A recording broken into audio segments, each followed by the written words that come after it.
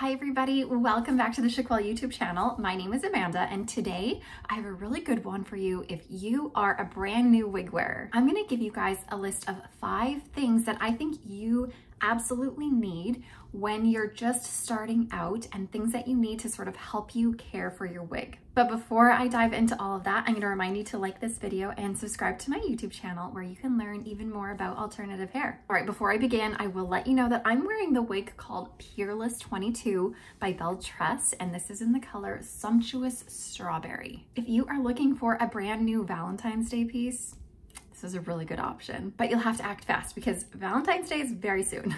I haven't done a full review on her before, but I have talked about the color Sumptuous Strawberry before and how it relates to Shaded Ice Pumpkin Spice by Chiquel Wigs, because they're sort of similar colors. So I can actually link that video below if you're really interested in this color, but unfortunately I don't have a review on Peerless 22 yet. Okay, let me get started here. I don't think this will be an insanely long video because I mean, how much can I talk about 5 items? Well, actually, I talk a lot, so I could probably talk forever about 5 things.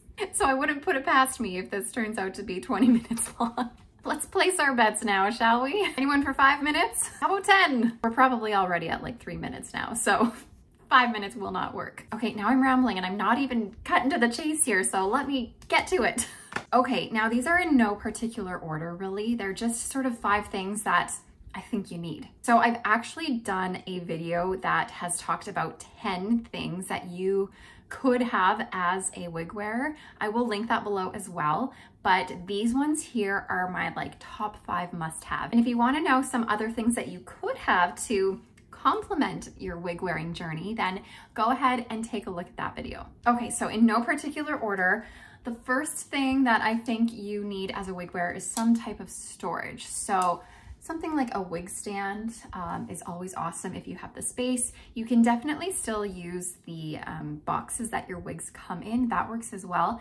I have made a video all about storage that I will link below too. So make sure you go click on that so you can see a few different storage options that you can choose from. But absolutely some type of storage is going to help increase the longevity of your wig. I think we're all guilty of taking our wig off at the end of the day and just like throwing it on the kitchen counter, on the couch, in a laundry basket. Like it ends up in all sorts of spaces, but I think as long as we try our best at the end of the day to pick it on up and put it in its rightful storage space, then that's gonna be best. Okay, so the second thing I think you need as a wig wearer is shampoo and conditioner. So I love using Jon Renau's Fiber Love shampoo and Jon Renau's Fiber Love conditioner. I do know that there are people who don't love the Fiber Love, and that's okay too. Whatever shampoo and conditioner works for you is totally fine. The only thing that I want to recommend is to make sure that if your wig is synthetic, that you're using products that are geared towards synthetic pieces. Try your best not to use human hair shampoos and conditioners on your synthetics because it will gunk it up, cause buildup, ruin the fibers. It won't be great. But just make sure you're looking for the synthetic products. However, an alternative to synthetic shampoo and conditioner could be something like fabric softener, or even a mild baby shampoo works as well. And then of course, if you are wearing human hair, you would definitely go for the human hair shampoos and conditioners. I have done a video on how to wash synthetic wigs specifically. So if you are interested in that, I will also link that below, and you can go on a journey to click on it and figure out how to wash your synthetic wig and all the ins and outs of that. So second thing is shampoo and conditioner. I guess that's kind of like 2 things in one. All right, the third thing that you're going to need is some kind of a brush for your wig.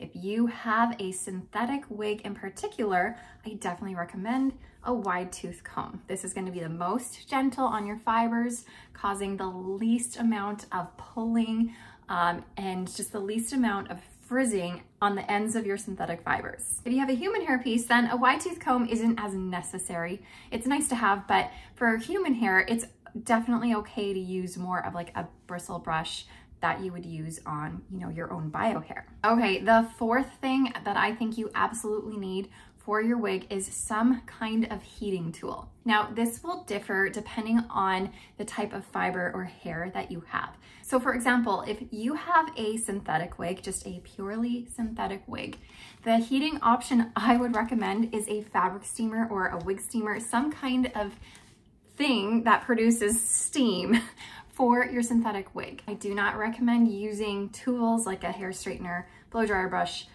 curling iron, those kinds of things, like the dry heat that you would use on human hair. I don't recommend you use that on your synthetic, especially if you are new to wigs. Definitely try your best to avoid it because that heat will melt your fibers if it's just a synthetic piece. If you're a seasoned veteran at wig wearing, you might be able to get away with using some heat on a low setting, but if you're new, just stay away. But if you have a heat-friendly synthetic wig, like this one, for example, is heat-friendly synthetic, you don't need to worry about using a steamer. These options can withstand dry heat. My favorite heating tool for a heat-friendly synthetic is typically like a big blow dryer brush like this one. I like to use these on my longer heat-friendly pieces, even my, shorter ones, I use it too. You might not like these. Maybe you like using hair straighteners, something that's going to be able to run through your fibers to help you defrizz the ends is going to be your best friend for heat-friendly fibers. And then if you have human hair, again, something like a blow dryer brush to give it some body, a hair straightener, whatever your favorite heating tool is, I think it's a definite necessity, especially for human hair because that is something that you need to consistently style. I have videos on using steamers with synthetics and on using heating tools on your heat-friendly synthetics as well. And I will link those videos below so you can go on another journey to learn about that too. Okay, and the fifth thing that I think you need, this is gonna be sort of different for everybody, but I think that you'll need either something to secure your hair underneath if you have hair, or something to make your wig just feel more secure. So like I said, this is gonna be different for everybody, and this may not even be something that applies to you. For example, I am someone who does not wear anything under my wigs. I just go bare head, and that is it. But these are some options that you might like. So if you have hair, you might like wearing a wig cap, just like this. It's just a nylon wig cap. You might find that you love having this there to secure all of your hair inside, whereas some people might hate the feeling of a wig cap, or they might feel like the wig cap slides off of their head easily. It's all trial and error. However, if you are leaning towards wig caps, or maybe if you find your wigs to be a little bit itchy, I suggest finding a bamboo wig cap. Bamboo wig caps are so comfortable. They're gonna provide a little bit of a thicker layer, yet be a very breathable option for you if you want to secure your hair underneath.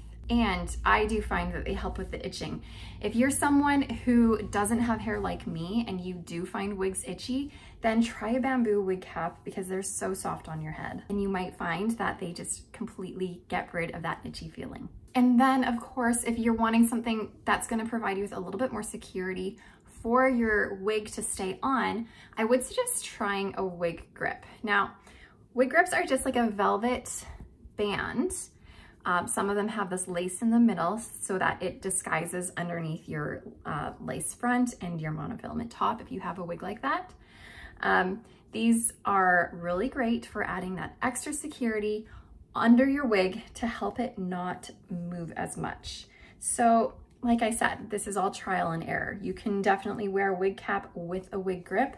Some people love that. Some people hate wig grips because they just don't stay on their heads properly, whereas some people swear by them. So it just really depends on how you feel about it all and what works for you. Or you may be someone like me who just doesn't wear anything underneath at all, and that's okay too. But I wanted to make sure I added this as the fifth option because I feel like a large amount of people do feel like they want something extra to help with security and to help just keep their hair in place. Okay, how did we do? How much time did I take up of yours? I always say I'm gonna try not to make like a 15 to 20 minute video, and then by the time I finish talking, I look and I'm like, oh dear, I've said too much.